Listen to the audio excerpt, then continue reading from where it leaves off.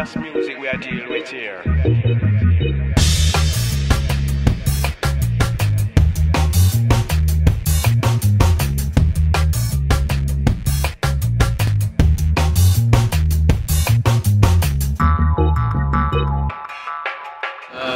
My name is Stephen Duke. I am currently the president of the Students for Sensible Drug Policy, RSO, here on campus.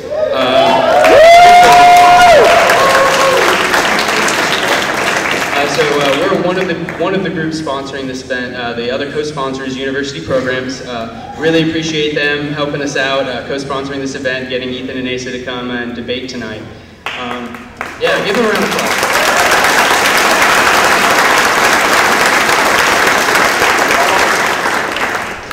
So I really appreciate you guys coming out. I think you're in for a real treat. These two speakers are extremely qualified to debate on this issue. So especially if you don't even have maybe an opinion on this issue, you're going to learn a lot. I'd also just like to thank a few SSDPers that really helped putting this event together, specifically Rob Founts, Persia Richard, and Ryan Denham. They were an extreme help. Give them a round of applause.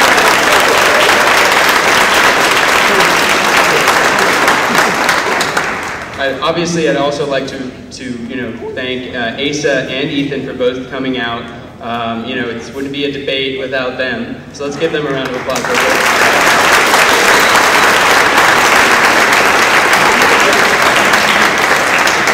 And also, I'd really like to thank our moderator for tonight, Mr. Jason Edgar. He's helping us out a lot. He has a lot of experience in debate and being a moderator, so that's a real help for us, so we can have a really professional and a debate that's everyone's going by the time limit, so it doesn't run over too long. So let's give Jason a round of applause as well.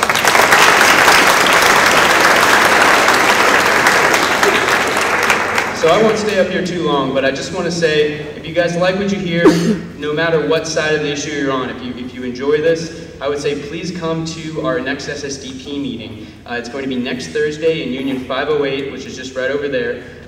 We'd really appreciate you to come. It's going to be at 5 o'clock on next Thursday. So please come by, especially if you support ending the war on drugs, or at least looking at alternatives, because currently it's very clear that incarcerating drug users isn't fixing anything.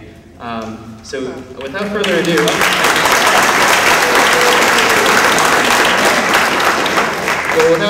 I'd like to welcome our moderator and our two speakers up to the stage, and we can get this debate started. Just a precursor as well, at the end of the debate itself, there will be a Q&A. We'll let you guys know, and you'll be able to line up and ask questions for Ethan and Asa. So thank you again for coming, and let's welcome our our moderator and our two speakers today.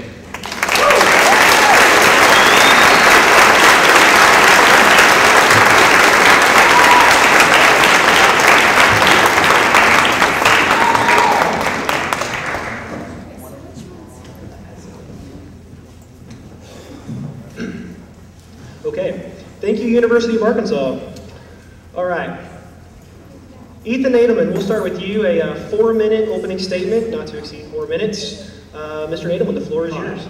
Thank you, Stephen Duke and SSDP for having me here, and thank you, Asa, for having this debate with me. So let me explain where I'm coming from on the drug issue.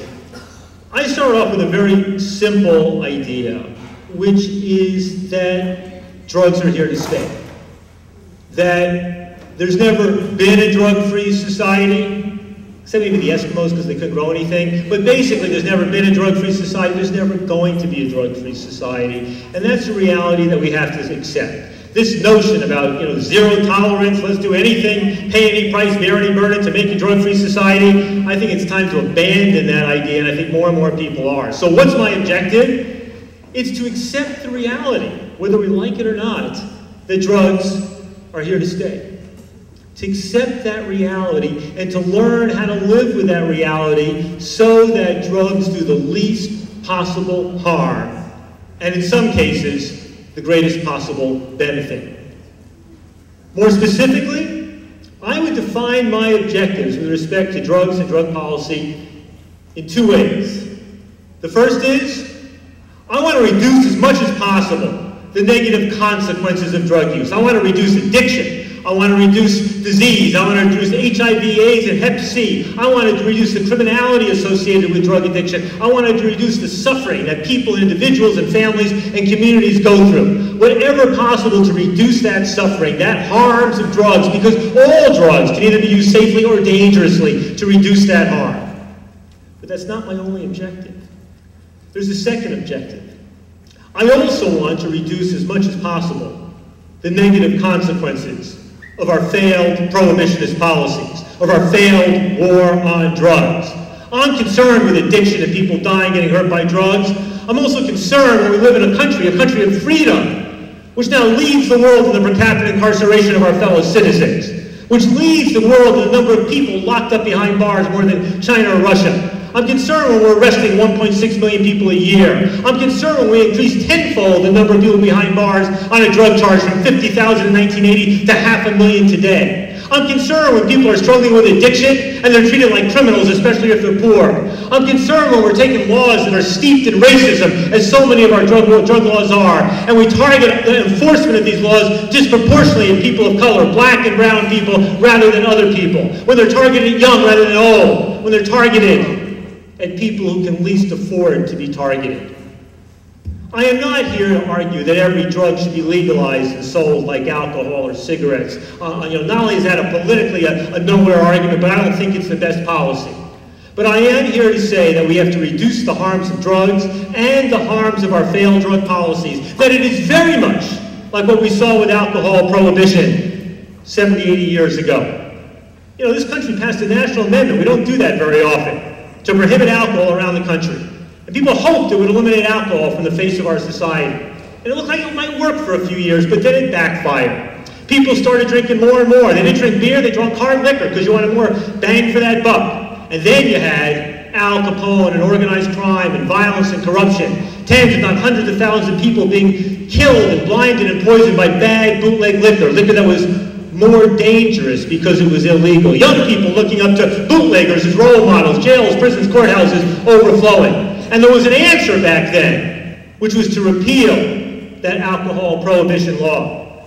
John D. Rockefeller, wealthiest man in America, said it quite well. He supported the prohibition movement. He said, I'm a teetotal, and I've been a teetotaler, and I hate alcohol, and I will never use alcohol. But I have now come to the conclusion that the solution I advocated in the form of prohibition is doing more harm than good. And we have to end the days of prohibition and move into a world of sensible, pragmatic policies to regulate alcohol and its harms. That's what we need to be doing today. Thank you.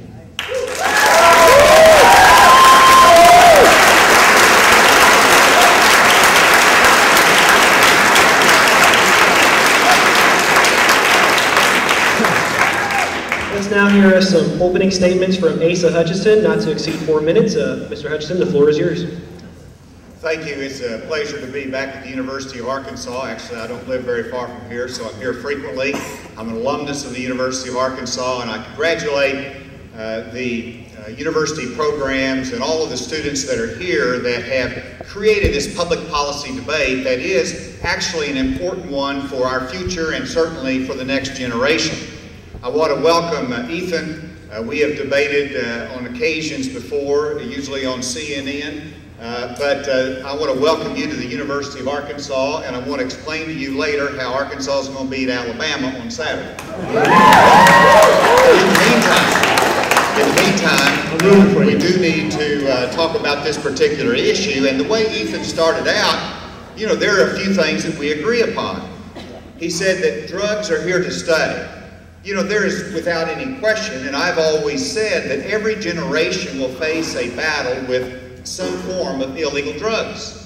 Whether it's methamphetamine, whether it is cocaine, or whether it's marijuana, or whether it is some other, maybe it's OxyContin, a prescription drug that they get off the market.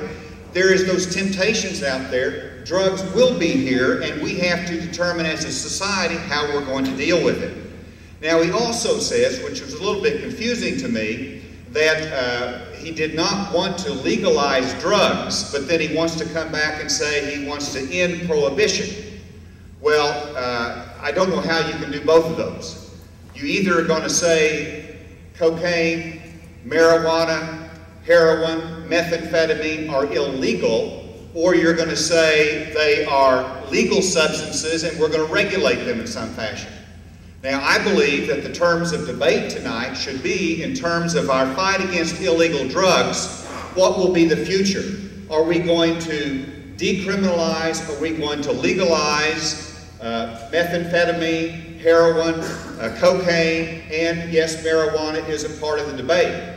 My background comes from a whole host of perspectives.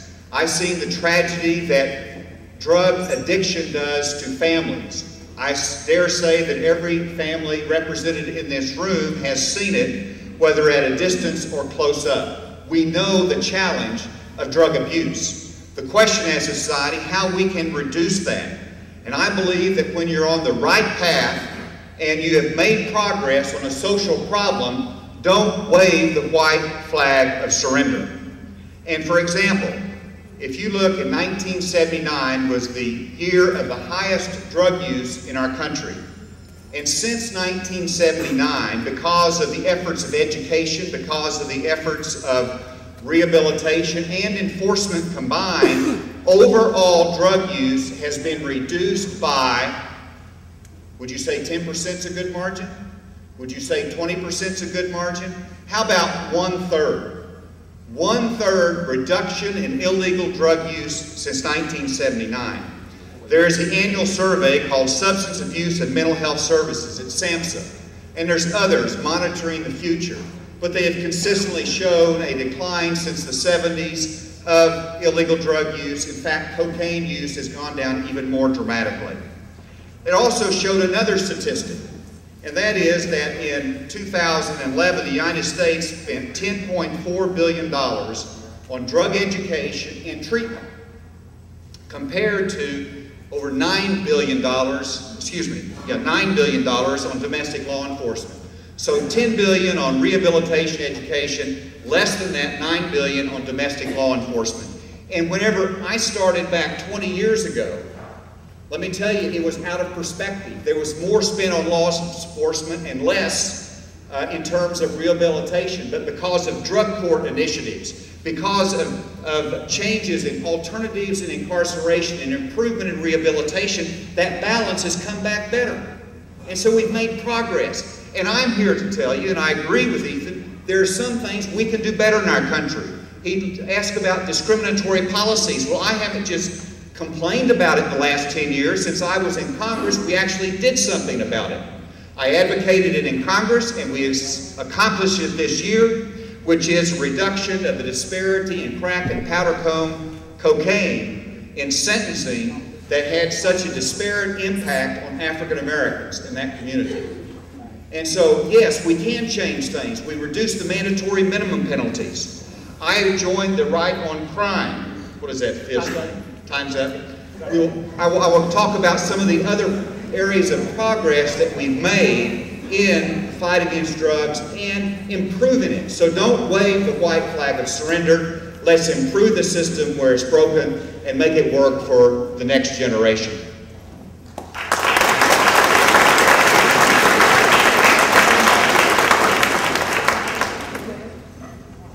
We're going to move on to some prepared questions.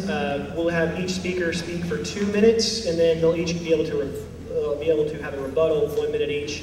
Mr. Hutchison, you'll be able to answer first. This summer, a global commission of former world leaders and activists put out a report calling for the U.S. to drastically shift its drug policy away from incarceration, citing that the current system of locking up users and abusers isn't curbing drug abuse and is ultimately not an effective measure to take against the problems associated with drugs in society. Do you think this commission is right in their conclusions, or are they misled and don't fully understand the effectiveness of the war on drugs in the United States? 2 minutes. Well, the Global Commission report, which I have read, is a report that basically adopts the European model of harm reduction. And it advocates that for everywhere. Did it properly evaluate what's happening in the United States? No, I do not think so. For example, the report talked about an increase of global drug consumption. In fact, cocaine, according to the report, had increased globally by 27%. Well, during that same time period, cocaine use in the United States declined. dramatically declined. And whenever you look at other drug use, they've all declined except for marijuana use in the last 2 years. All of them have declined since the 70s and even declined even the last couple of years except for marijuana use. So I don't think it fairly treats what's happened in the United States. Secondly, and this is really part of your question, is our incarceration rates. Well, the fact is, if you look at our federal prisons, less than 2%, I think that's 190, less than 2% of all federal prisoners in the United States are in custody for simple possession. And usually that's because it started with a trafficking case and they pled it out so they accepted a simple possession. But less than 2% are incarcerated for simple possession. The idea that the federal government of the United States is incarcerating simple users is a myth that has been perpetuated by those that simply want to legalize drugs. And the fact is, we don't. And so, yes, I think the Commission report does not recognize some of the things that happen in the United States. For example, the Commission report does not talk about drug treatment courts. How many of you are familiar with drug treatment courts? Drug treatment courts are alternatives for someone who has an addiction problem, so they don't go to jail, but they go to a treatment facility with accountability, and it's been a very successful program. And so many states, including Arkansas, including myself as a person, has advocated for expansion of drug treatment courts. That's not addressed in it. The crack powder cocaine reform legislation was not addressed. So the progress was not addressed in it, and I think it is misleading. Okay, well, I was actually honored to be able to serve as an advisor to that global commission. And this wasn't just any global commission. This included 3 of the most distinguished former presidents, not leftist presidents, but center-right presidents from Brazil, Mexico, and Colombia. It included Kofi Annan, the former Secretary General of the United Nations. It included Paul Volcker, the former Chairman of the Federal Reserve Board. It included George Shultz, the former Republican Secretary of Everything, right? It included Richard Branson. I mean, many, many distinguished people. And I'll tell you this. What they basically said, and this goes to Asa's point about, well, is it either legalized or war on drugs, and there's not all that much in between, except maybe drug courts. What I would say is what the Commission said, and what I would also agree with is, when it comes to drug policy, as with most other areas of public policy, you're talking about policies arrayed along a spectrum. From the most punitive, lock them up, cut up their heads, drug test everybody policies of Singapore or Malaysia or maybe parts of the United States, to, on the other hand, the most libertarian free market policies like, say, the way cigarettes were treated 40 years ago in America. And that there's a whole series of steps along this way. Now, what I'm advocating for, Asa, is to let's move things down this direction. Let's reduce the role of criminalization and the criminal justice system in drug control policy to the maximum extent consistent with public safety and health. We don't need to be putting we don't need to be putting the criminal justice system and the cops and the prosecutors front and center. We don't need a drug czar who has to be either a former police chief or military general or professional moralist. How about somebody from a public health or a medical background? When it comes to marijuana, yes. Let's make it legal, let's tax, control, and regulate it the way we do, say, with hard liquor.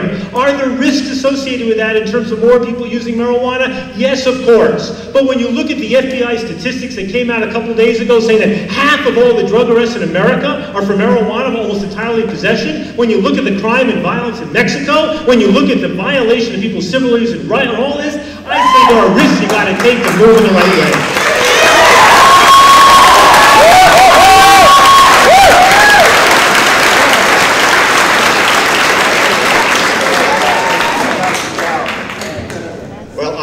To know who was behind the Global Commission report. Now that I know that Ethan Nadelman was an advisor, I understand why they adopted the harm reduction policies in the European nations. And you pointed out Singapore. I think that's one of the problems of taking a global report with Singapore that has a let's cane them type philosophy. Sure, they need to adjust in other parts of the country. Perhaps they should not execute them like they do maybe in China or some particular countries. Obviously, we don't do that in the United States, so comparing what we do with what the Global Commission is recommending is not necessarily the right thing. I'm glad Ethan laid it on the line and he simply said, I am for the legalization of marijuana. But he also acknowledged that that would increase usage in the United States, or at least there's a risk of it, I think is the exact language that you used. But he throws out this scary prospect that we have law enforcement officers out there arresting people for simple possession. Well, and it is a true statement that we do arrest for that, but that's where they do not go to prison, they do not go to jail. Quiet, please. Quiet, guys, during the debate. Thank you. Let me ask you a question here. How many of you in here came in here tonight supporting the legalization of marijuana? All right. I just wanted to, how many of you came in here opposed the legalization of marijuana? As I said once, I'm glad our DEA agents did not lose faith in me as they came here. No, we have some friends here. But clearly you see the burden of proof that is before us today. Yeah. I think, Asa, one of the problems with your statistics, when you talk about the 2% behind bars for drug possession, is that you're talking specifically about people sent to state prison where drug possession is a principal charge. Federal and state prison. Federal only. Federal only. Well, federal only. But look, there are 2.3 million people behind bars in America today. Less than 10% of them are in federal prisons. And in the federal prisons, over half are there for a drug law violation. It used to be 60%. And many of them are simply drug couriers or poor people from Colombia, Mexico, Africa, whatever, who get thrown away for 10, 15 years. When you look at the 750,000 Americans in local jails, a lot of them are people like people in this audience and their friends who are getting thrown away in jails for marijuana charges. And when you look at the 5 million Americans under the supervision of the parole and probation system, they're getting picked up for maybe a joint or a dirty urine, and they're landing up oftentimes in state prison. It's just not being called the drug charge. It's being called whatever they got arrested for in the first place. But I think, you know, the bigger thing, and I think this really highlights our difference. You pointed to 1979 as the worst of all years, right? Why? Because you said more Americans admitted to using illegal drugs that year than ever before, and you're right about that. And you're saying that come the 1990s or today, it was down by 30%. Therefore, we're having great success. And I would say to you, 1979 was probably the best of all years. Not because it was good that so many Americans were using illegal drugs, but most of those who were yuppies snorting a little cocaine, and high school seniors and college kids smoking a little weed, the vast majority of whom did not have a problem. 10, 15 years later, drug use in America had fallen by 30 or 40%. But you want to know something? In 1979, nobody had ever heard of crack cocaine. By 1989, it was a national epidemic. 1979, nobody had heard of drug-related HIV or AIDS. But now we have 250,000 of people who've been infected or died because we haven't had the right policies. 1979, we were spending $2–3 billion a year on the drug war. Now we're throwing $50 to $100 billion a year down the drain. 1979, 50,000 people behind bars on a drug charge. This year, have 1 million.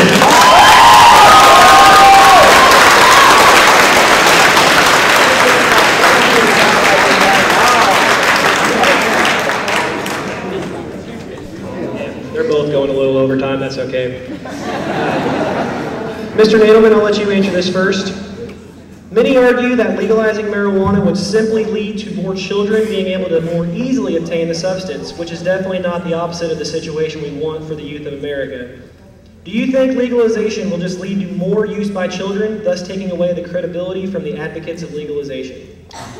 Basically, no. I think the risk of increased marijuana use is more going to be among people my age and Ace's age, because we're the ones who no longer have such good access to it. But when you see that there are now 3 national surveys in which they ask high school juniors or seniors which is easier to obtain, which is easier to purchase, marijuana or alcohol, and young people say it's easier to buy marijuana than it is to buy alcohol. You know what else? Every year they ask, marijuana use among high school seniors and juniors has gone up and down over the last 30, 40 years. But there's another question. They say, is marijuana easy to obtain? And consistently, even as use has gone up and down, 80% of high school seniors say it's easy to get it. So quite frankly, almost anybody in American high school, young people can obtain this, can obtain it today. I don't think that's the risk. I think the risk is going to be among older people beginning to use marijuana, and there I think it's a matter of trade-offs. I think for some people, using marijuana they haven't is going to be a problem. Marijuana is a drug. It can be addictive. It can be a problem. On the other hand, there's growing evidence out in the medical marijuana world that many people find marijuana more effective than pharmaceuticals. And that for many people, marijuana is preferable and less dangerous and less harmful than alcohol. Because let's be clear, there's never been a marijuana overdose fatality. You should not drive under the influence of marijuana, but all the evidence shows that driving under the influence of alcohol is dramatically more dangerous. As Gary Johnson, who's now running for president of Republican primary, said the other day, he goes, I remember when I was in college, there was alcohol around, people were getting rambunctious, violent, sexual problems, getting on the wheel of cars. You had a joint going around a party? Hell, give the guy a pair of headphones and a pack of Fritos and he was set. So, quite frankly, I think we've got to look at the relative risks in our society.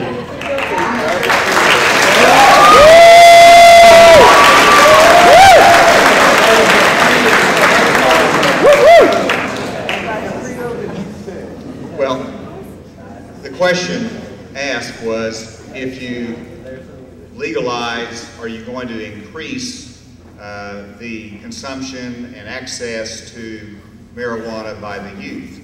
And I agree that access is not the issue. The youth of our country, whether it's marijuana or some other illegal substance, they probably can have access to it.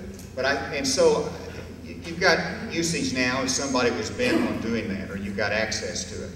I think the challenge, though, if you legalize, is that it sends the message that obviously this is a safe substance. It is something that is okay, that authorities have said, or policymakers have said it is lawful, it is okay to use. And so that message is what will trigger an increase in marijuana use. Now, if everybody in this audience believes that marijuana is a healthy substance, then there's really no sense talking about it. But if we would agree that marijuana is a harmful substance, then it is a serious consequence to say we're going to take a step as a nation that's going to lead to increased access and drug usage. Now, let's look at history. Let's look at Alaska. Alaska decided in the 70s that they were going to legalize marijuana or decriminalize marijuana. And so they did that, and usage among teenagers increased significantly enough that the parents were so concerned that in 1990 they recriminalized it. And so that's a lesson from history, that parents saw a problem and said we've got to correct that. All of the society did at that time. And so yes, you're going to increase usage if you believe it is a harmful substance. I don't think that's the way for America to go. Well, how much time? Yeah, thank you, sir. In the 1970s, 11 states decriminalized marijuana, and an academic named Eric Singal analyzed, did it have any impact on marijuana use? And what he found was no. He found that, in fact, marijuana use went up generally across America in the 1970s, both in the states that decriminalized and those that did not. And he found that marijuana use went down across America in the 1980s, both in those states that decriminalized and did not. Same evidence comes from abroad. There's a wonderful book called Drug War Heresies by two experts who are not advocates, Peter Reuter and Ron McCune. And what they looked at, when you look at Europe, what you find is that levels of marijuana use have nothing to do with the harshness of the laws. You have countries with harsh laws and high levels, countries with harsh laws and low levels, countries with soft laws and high levels, and vice versa. There's not that much of a relationship there. What the laws do is result in more people getting hurt by the government. They don't affect the levels of marijuana use.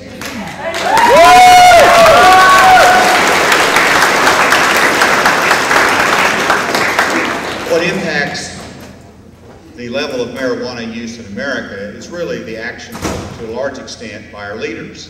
Mr. Nadelman has really laughingly, jokingly treated the subject of cocaine use and marijuana use.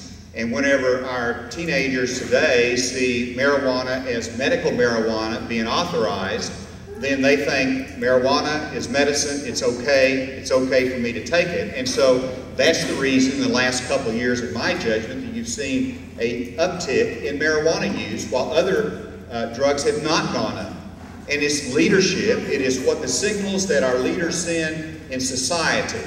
And whether if we joke about it, it can go up. Teenagers get that message. If we treat it seriously and say this is illegal, yes, that has an impact on decreasing usage in our country. And I think that's a good thing. And as one argument against legalization is simply the message that it sends to our young people.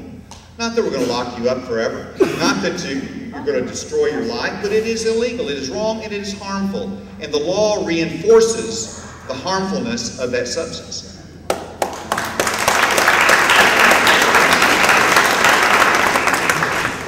Mr. Hutchinson, we'll go with you next on this one.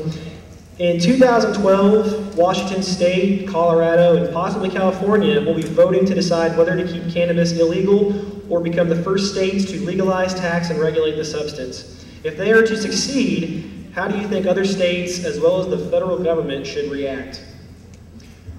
Well, first of all, it's going to be a nightmare in enforcement if that happens. You would have the states in direct conflict with federal law. Federal law, the policymakers, Congress has still made it illegal to possess, to use, to traffic in these substances. If you have a state, California, Colorado, that says it's legal under state law, that is totally in conflict.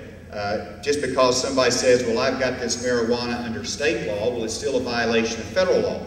So how does the federal government respond to that? They can ignore it, is one option. They can change their own policy to go along with California, a very major state. They could, third, seek an injunction in court to prohibit the use in accordance with the state law because it violates federal law. Or the other option that they could take would be to say, all right, that's your decision, but we're going to withdraw our federal funds for drug rehabilitation, for drug enforcement. Our DEA agents are going to come out of the state. So if you think that's a good thing, then that could be a consequence of that. I got a feeling the people of California will not want the federal resources that protect against methamphetamine trafficking, against heroin trafficking, against cocaine trafficking, against other types of trafficking, to those resources to be withdrawn and potentially other resources in it. So there's a number of different reactions. Obviously, it's going to depend upon who's in, what our policymakers in Washington will say as to the direction we go. I think it would be a dangerous step for our country, but that's the great thing about democracy. That the people do get to decide this issue. And let me tell you, if you win in the public arena, hats off to you for that victory. But thus far, I don't know of very many members of Congress, I don't know of very many elected officials who want to move in that direction. But it's a democracy and the people will decide.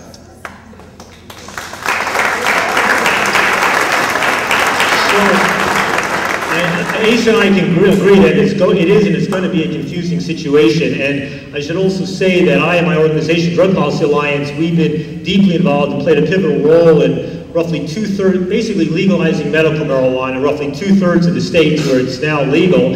And we're deeply involved in California and Washington and Colorado as well, trying to draft and put forward and win responsible legislation. Now, I think first, there are two precedents, there are two models in this area. One of them, more recently, is medical marijuana. And I think it's important for those of you in Arkansas to know there's a good chance you're going to have an opportunity to vote on a medical marijuana ballot initiative in November of 2012. And it's important for you also to know that if it wins, it's not going to set up a situation like Los Angeles or Montana where things got wildly out of control because local legislators failed to regulate it. The laws here are based upon the models in Arizona and Maine, much more strictly regulated, limited number of medical conditions, doctor's recommendation, limited number of dispensaries. So Arkansas can really emerge as a model of the responsible regulation of medical marijuana in the United States. So I hope you get on the ballot, I hope it wins. Now that said, there's also a bigger historical model. You know, in the late 1920s, early 1930s, as public opposition to alcohol prohibition rose, many people said, let's end federal prohibition. But as we know, members of Congress are often the last to lead. Leadership has to come from the people, and then it comes from the states, and eventually Congress follows. Well, what happened in the late 20s and early 30s was one state after another began to repeal their alcohol prohibition laws. The feds could still bust people, they didn't have the resources, and they increasingly lacked the motivation. And eventually Congress got the message, and they repealed federal alcohol prohibition. That's the model for reform with medical marijuana, and hopefully with marijuana more broadly. The states have to take the leadership, they have to roll it back, they have to push the issue on the feds and Congress. And by the way, a month or two ago, Ron Paul and Barney Frank, you know, the libertarian Republican, the left-wing Democrat, co-introduced a bill to repeal federal marijuana prohibition. And to my amazement, it already has about a dozen co-sponsors, Democrats, Republicans, including Dana Rohrabacher, you know, conservative Republican California. So that political play, that messiness that Asa talks about is right, but there's no other alternative. We're going to lead this thing from the ground up.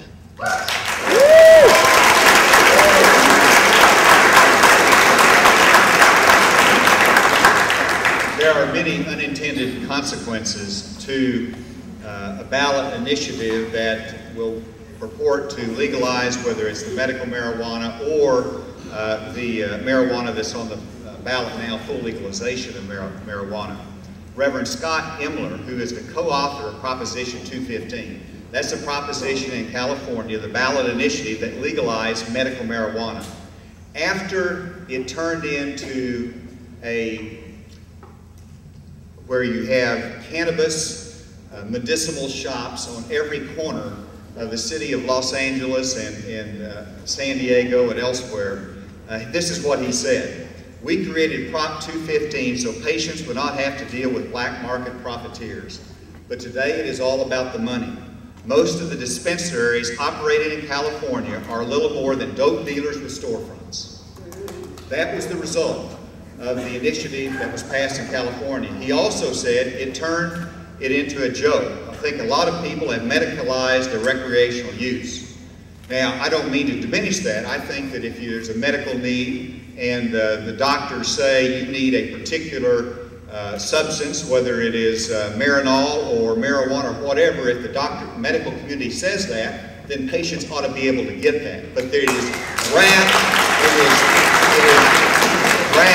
with abusive potential, and California is the model of abuse and problems with that initiative. You know, I'll tell you, that story about dispensaries generating all that crime, and I saw you quoted in some CNBC piece a while ago, quoting the California Police Chiefs Association, which is known for producing evidence-free reports. Today, the RAND Corporation, consultant to the Pentagon, intelligence agent, came out with a report, and they said, lo and behold, and somewhat to their surprise, when you have a medical marijuana dispensary, you see a reduction in neighboring crime. That's the RAND Corporation's result today, and it's consistent. It's consistent with the findings of police chiefs in Colorado and other places. When you responsibly regulate this stuff, the result is to take this stuff out of the underground, out of the black market, and put it into the responsible channels. Did they indicate whether usage increased? Well, actually, you know, it's very interesting as you mentioned that issue, because in fact, for many years and still today, there's almost no evidence that legalization of medical marijuana resulted in an increase in marijuana use. What did the RAND study say about increased usage because... The RAND study was about the dispensaries issue. Do you want to start an interruption thing going? I'm from New York, we're good at that. I'm holding back. But what I just want to say about this is that when you substitute responsible regulation for a failed prohibitionist policy, that can lead to the best of all results. You know, that's what we're looking for here. I think one of the tragedies with the Clinton and Bush administrations, and now with the Obama administration, Obama appeared to open up some room for doing this the right way, and in recent months, what is the Justice Department doing? What they should be doing is encouraging states and localities to responsibly regulate the medical marijuana dispensaries. And instead, what are they doing? They're getting in the way. They're trying to keep this thing messy. They're trying to keep it underground, trying to delegitimize it rather than being advocates for the responsible regulation. that really does need to change.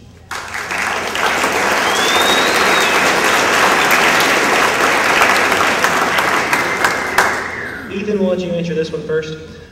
This past summer, a prison reform bill was signed into law in Arkansas, which not only increased the cutoff for a felony marijuana possession charge by 1 ounce to 4 ounces, but it also lowered the penalties for many illegal substances in the state. This was in response to a Pew study which discussed prison overcrowding and the cost of incarceration. It was approved by the Arkansas House and Senate and championed by Governor Beebe. What is your take on this bill, and do you think Governor Beebe is taking a step in the right direction? Yes, he is. And Governor Beebe and the state legislature moved in the right direction. Arkansas, the legislature passed and the governor signed intelligent legislation that was based upon good, hard evidence about public safety, reducing prison populations, saving taxpayer dollars. My guess is that this is an area probably where Asa and I probably agree more than we disagree. I mean, one thing I'll say for Asa is that among Republicans and conservatives, he was among the first to point out the injustice of the federal crack cocaine laws and to advocate for changing those laws. And there was a powerful coalition that resulted in reform in that area. I want to say that when Asa mentioned the organization, Right on Crime, that he's a part of, it's really two sorts of people. Some of them are Republicans and conservatives who basically just want to reduce the criminalization of white-collar crime. But there's a broader group that really cares about reducing incarceration of poor people and rolling back on these harsh drug sentences. What we're seeing around the country, from Democratic governors like Cuomo and Brown to Republican governors like Mitch Daniels in Indiana or Governor Deal in Alabama or Governor Christie in New Jersey, everybody's struck by both the injustice and the ridiculous expense of locking up more and more Americans. That's why we're seeing that last year was the first time in the last 30, I think, that we saw a reduction in the total state prison population. We're headed in the right direction. Now, the fact of the matter is it's budgetary pressures putting that way. We're not seeing increases in crime as a result. The question is can we sustain that once the economy turns around? Can we understand? I mean, look, our country, people say we're the biggest drug users in the world. We're also the biggest consumers of almost everything in the world because we're one of the biggest and richest countries. But our rates of drug use, illegal drug use, are not that different. They're a little higher than many other countries in Europe and elsewhere. We're not radically off the charts. And when it comes to nonviolent crime, we're also not so different than many European countries, right? We're higher on gun crimes and some things like that. But you know what? We lock up people, mostly our fellow citizens, at 5 and 6 and 7 times the rate of most other civilized nations.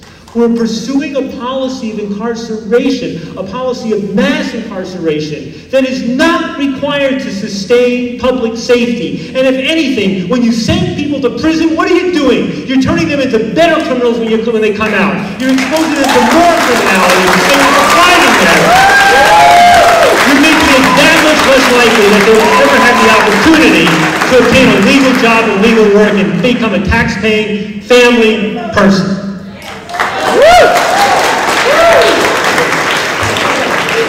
It's hard to make generalities. You could almost listen to Ethan, he thinks nobody ought to go to prison. I happen to think violent criminals belong in prison, people who are a danger to society. I happen to believe that Bernie Madoff deserves going to prison. Me too. And it wasn't even a violent crime. And I think that whenever you have a drug trafficker that is bringing in tons of cocaine or marijuana that's poisoning our youth, I think they ought to go to jail. But having said that, I agree totally that Arkansas was right in saying we want to make sure we're studying and assessing and determining whether we're sending the right ones to prison or not. And certainly someone who's a simple possession case or has an addiction problem, they're nonviolent, let's look at an alternative to incarceration. Absolutely.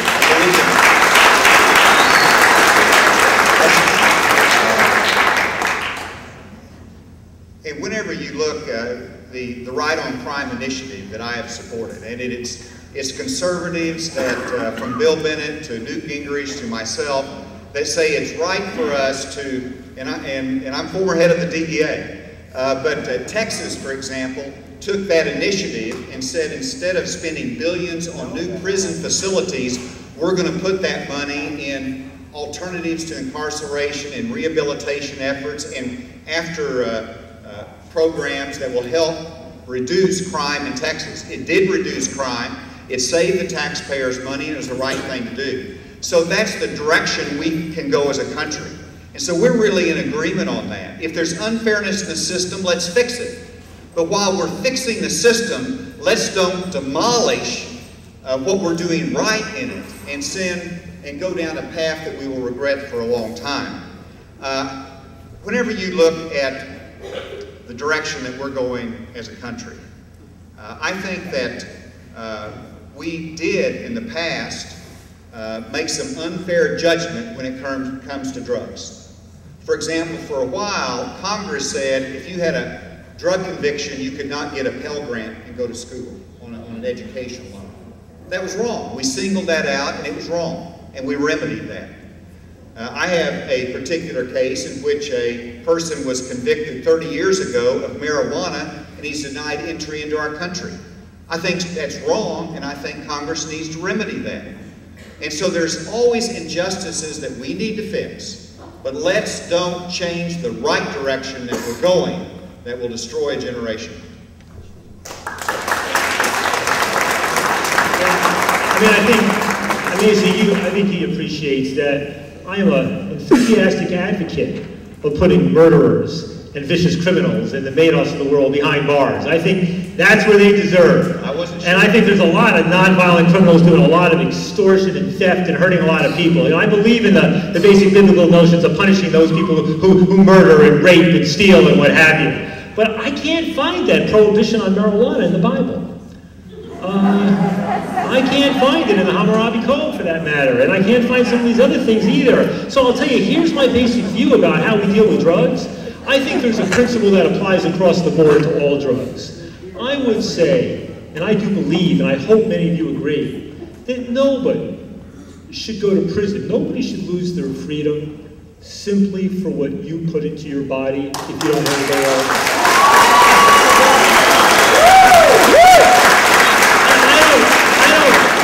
I don't care what you call that drug, but nobody goes to prison simply for what you put in here. Get behind the wheel of a car, put your co-workers in danger in the workplace, beat up your children, do other sorts of predatory crimes. Yes, you deserve to be punished, and don't tell me your addiction is some sort of excuse. But when it comes to how we regulate this stuff, because I am not comfortable saying treat methamphetamine and cocaine like alcohol or cigarettes, what I would say there is marijuana, yes, tax, control, and regulate it like alcohol. But for those people who are most addicted, for those people who want to stop and cannot, for those people who are determined to get their drugs, whether they're legal or illegal, I would say allow them to get it from legally licensed, medically administered sources. We've seen in Europe and Canada now 7 or 8 countries that allow heroin addicts to come to a clinic and get the pharmaceutical heroin there, and the results published in all the top medical and scientific journals have been spectacular in terms of reducing disease and crime and those problems. That's the way we move in the right direction.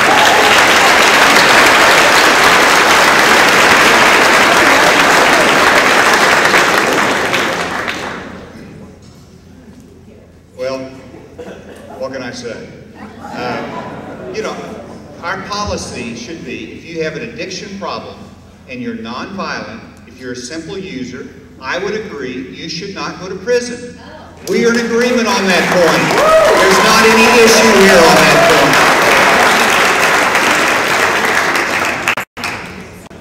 point. But I do believe that marijuana is a harmful substance, and I think that you understand that marijuana is a harmful substance. If you, okay, some of you don't agree with that, but we can't even, we're not going to go anywhere in our discussion if you don't accept that proposition. But if you believe that it is a harmful substance, as the American Medical Association believes, then it becomes a longer debate as to if it's harmful, should we keep it illegal? And if we keep it illegal, you've got to be able to have investigations, and you've got to have laws against the traffickers of a substance that is illegal, we've determined is wrong for America.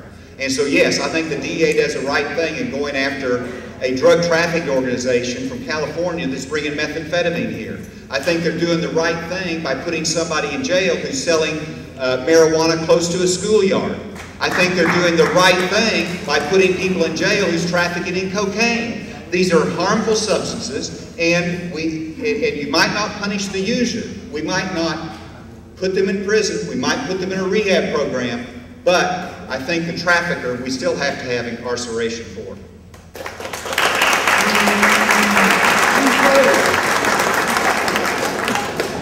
Mr. Hutchinson, you can start answering our last question, prepared question.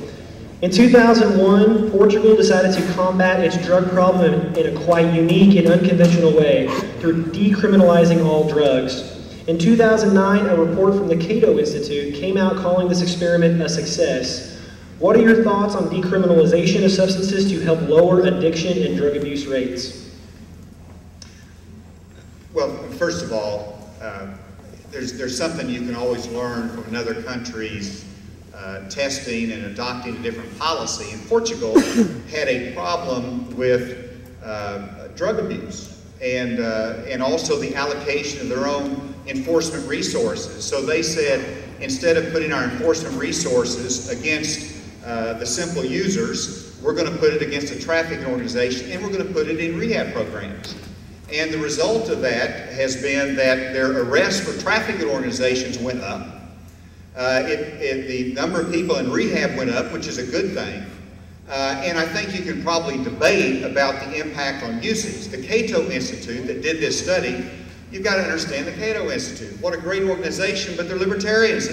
One of their big points of advocacy is, let's legalize drugs. So, you know, that's a little bit of a point of view that they bring to the table. But if you take a little bit more independent review, the European Monitoring Group for the European Union looked at Portugal, and whenever they decriminalized in 2001, drug use was at 7.8%. It went up to 12% after their decriminalization effort in 2007. That's a significant increase in drug use. Whenever you're looking at marijuana, it went from 7.6% to 11% in Portugal.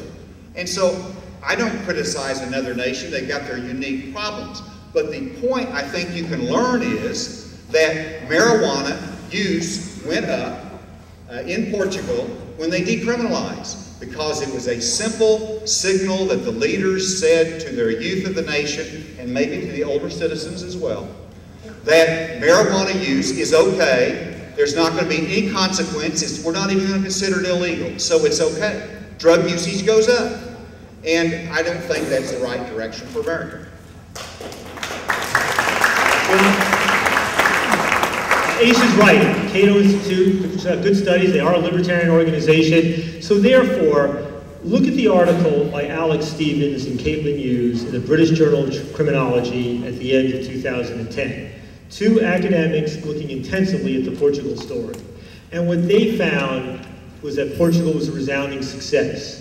The drug use levels did not change all that much. Some a little up here, some a little down there. And then when you compare the use levels in Portugal to other countries in Southern Europe, they basically track some of those levels as well among overall use. But you know what went down? The problems of addiction went down. Drug-related arrests and crime went down. 8 new HIV and new Hep C cases went down. Overdose fatalities went down. And there was all the things that really matter. The harms of drug use went down.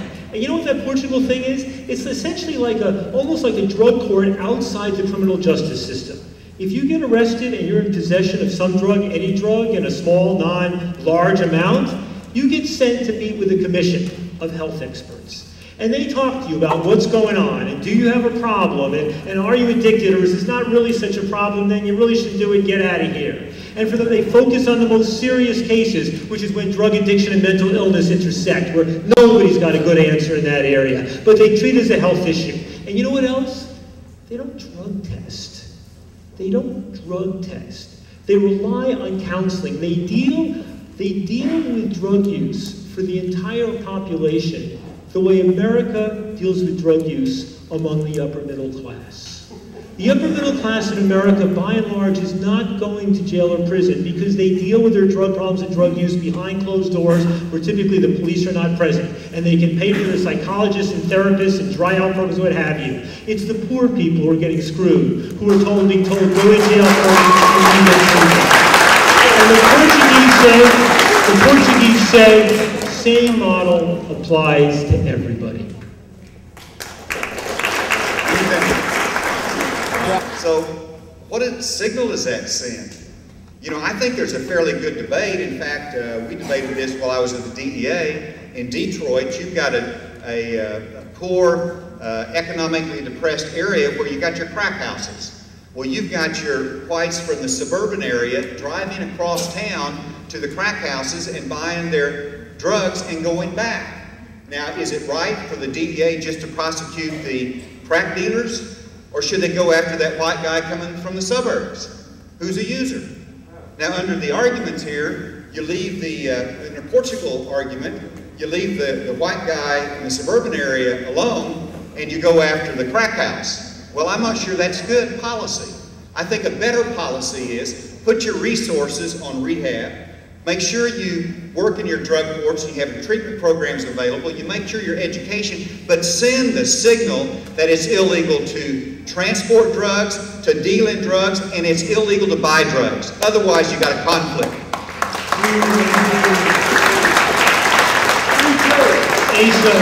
Asa, the question comes down to how many hundreds of billions of dollars and how many millions of wasted lives do you want to spend in order to send a certain message?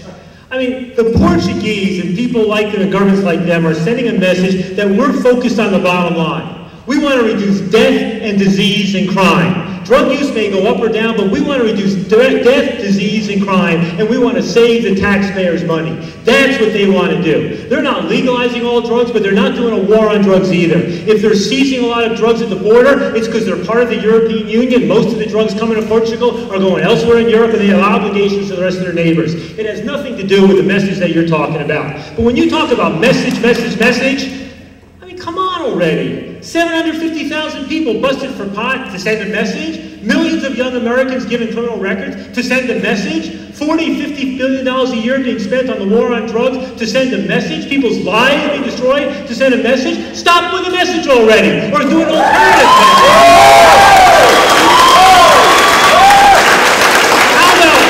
How about the message being, we don't want you getting hurt by drugs or by the government.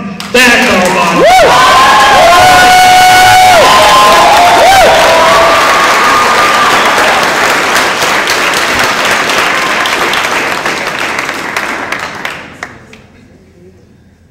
We'll now hear closing arguments from Mr. Hutchison in a speech not to exceed 4 minutes. I think Stephen's got some water for you. Mr. Hutchison, the floor is yours for 4 minutes. Well, again, I applaud all of you for your interest. This is an incredible crowd for a very interesting public policy debate. Thank you, Ethan, for your New York in-your-face approach, but also you're very welcome. I say that with deep affection, and really thank you for coming here and participating in this debate. We disagree, but there's some things that we agree upon as well. And I think one thing that we've established in this debate tonight, that we both agree that if you're guilty of simple possession, that you have an addiction problem, you ought to get treatment, you shouldn't go to jail. I think we both agree that we need to continue to evaluate who we're sending to jail, make sure we're going after the traffickers and not simply those that have an addiction problem. But where we fundamentally disagree is in one concept, and that is he totally disparages the role of law enforcement in our enforcement of marijuana laws and our enforcement of all drug laws. He disparages the message that we need to have in our society that this substance is harmful, therefore it is illegal. He says it is, maybe I don't know if he says it's harmful or not, but he says it ought to be legalized. And that's where we have the fundamental point of disagreement. Now, he says we don't want to, he's tired of hearing messages. Well, he just gave a message. And the message he wants to send to America is we're going to have a bifurcated message in America. If you're a user, okay. Don't worry about it. It's never going to be in your record. It's not illegal. It is fine. Everything's okay. But if you're selling to that user, it's illegal. I think that's a silly approach. And I think it's totally the wrong message. And the message that he will send to the next generation is, go ahead, increase use of a harmful drug. Now, the other aspect is law enforcement. It's sort of interesting to me that I think law enforcement is an important part of the package. Whenever I went into private practice, I practiced law, and I went into an exercise facility. I became a member of that. And as I went up to the owner, he said, "Asa, good to see you in here. By the way, you sent me to prison." And I was about ready to turn tail and head out of there. And he said, "No, no, no." He said, "I want to thank you for saving my life. You sent me to prison." And he was not just simply a user. He was a little bit more than that. But it took a law enforcement to make him confront reality that he had a drug problem. But if you go to a drug treatment court that we all support, in a drug treatment court, and I've been in those graduation ceremonies, that they've been through a year of rehabilitation. They've got over that. They're restored to their family. They've got over their addiction. They got their job back. And they take that diploma and they graduate after that year of hard work, and the first person they thank is their arresting officer. Because that arresting officer enforced the law and said, "You've got a problem." And it made them face that problem. If you're not a Hollywood star, who goes to rehabilitation voluntarily? It would take an arrest, generally, a trigger in your life, or an intervention, which is usually the arresting officer. So law enforcement does play a role. The American Medical Association has never indicated that marijuana has a medicinal benefit, and they point out that smoking marijuana has more carcinogens than smoking cigarettes. I'm amazed at going to California. Look, take your beef to the American Medical Association. Don't take your beef to me. If you go to California, you can almost be arrested for smoking a cigar out there, because they have such strict rules in California against smoking cigarettes. But they're happy, almost, they're very tolerant of smoking marijuana. And I think that's quite a little bit of an inconsistency. It points out the harm, the health harms that the medical community still believes in marijuana. It is a harmful substance, and I think we should continue that it is an illegal substance. Thank you very much.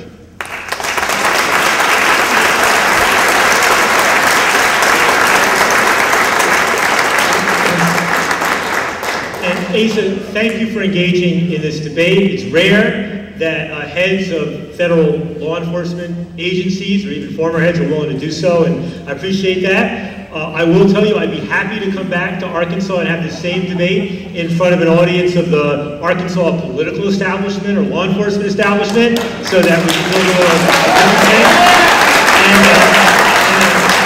I also want to reassure you that I will root for Arkansas against Alabama this weekend. But let me say this. On this medical marijuana issue, you just got to stop with it already. Because if you go to the National Institute of Health and plug in the words medical cannabis, the stuff that will come streaming out will blow your mind. The results that are coming in on the therapeutic value of cannabis are astronomical. The stuff about the cigarettes versus, marijuana does not compare to cigarettes in terms of addictiveness. The average marijuana smoker does not consume anything close to what the average tobacco consumer consumes. And beyond that, with vaporizers emerging, many of those harms are being reduced dramatically anyway. So, you gotta stop. It doesn't make any sense. But let me close this off, not by focusing on Asa's thing right here, but because so many of you are sympathetic to the arguments that I'm making in this debate, what I want to stress is that what we're doing here is we are trying to build a political movement, a movement for change in this country. Right? And, Drug Policy Alliance, the organization I've been building, that's my life. It's about trying to turn this into a powerful organization and lead a powerful movement. Now, some people will ask, well, who are these guys? I know what they're about. They're just the people who like to, kick back and smoke a joint. And you know what I say to them? There's a little truth to that.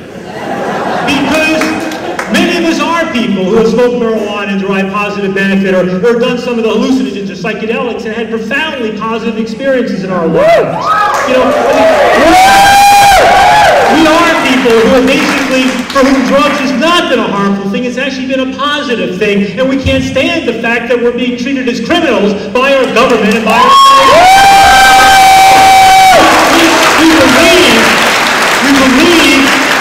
we believe in the fundamental values of freedom. But you know who else we are? You know who else is part of this key movement?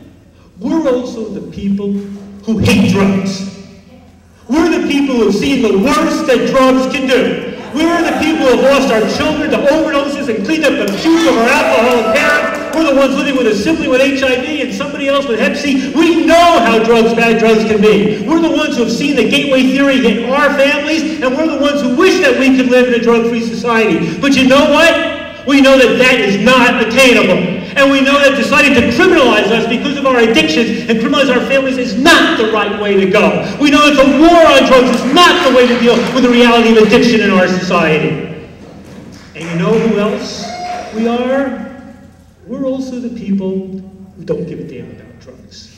We don't see ourselves as drug users, although maybe we have that coffee in the morning and that wine in the evening, and maybe our kids on Ritalin and our wife's on Prozac.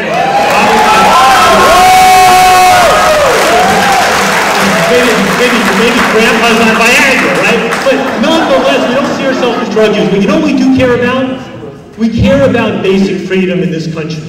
We care about the government not tossing $150 to $100 million a year down the drain. We care about government being fiscally responsible with our taxpayer dollars. Because we are libertarians who believe in the role of the market. And because we are civil libertarians who believe in freedom.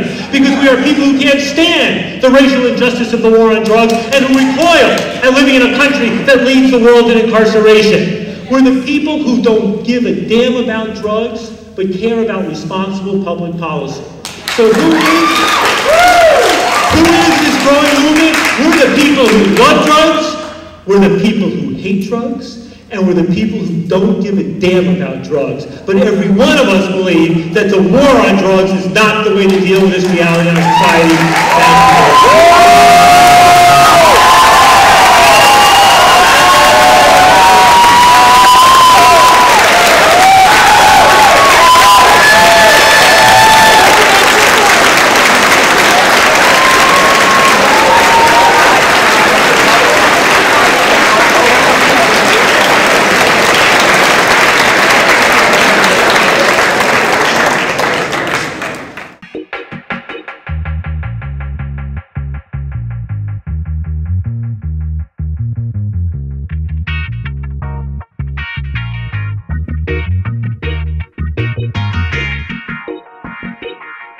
This is serious music we are dealing with here.